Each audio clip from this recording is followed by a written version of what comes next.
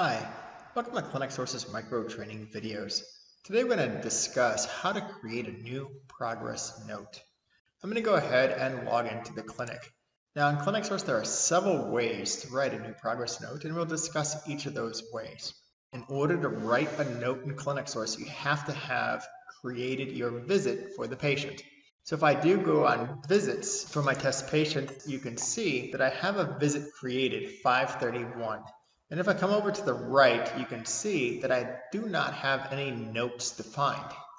So one way to write the note, I can simply click on this visit, open it up where I left off, and at the top of the screen, you'll see templates, and I can go ahead and select Insert to write my note. Another way is I can simply go to Documentation, click the name of my patient, in this case the test patient, and up at the top I can select New Progress Note, the fourth icon from the left. Once selected, it'll give me all available dates of service associated to the particular care plan selected. And you can see down below I do have a treatment on 531 for my test patient, and I can go ahead and select Create Note and write my note.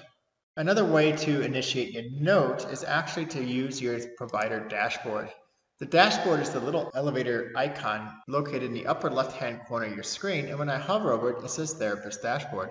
Once selected, you'll see that there is a to-do list within my dashboard, and on 531, it tells you that I have a patient that has a visit without a note. To initiate the note, simply select the icon to the left of the date of service, and it's going to take me right into the visit where at the top of the screen I can simply click Insert and write my note.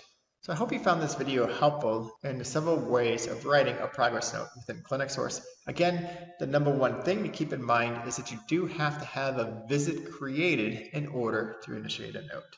Thank you.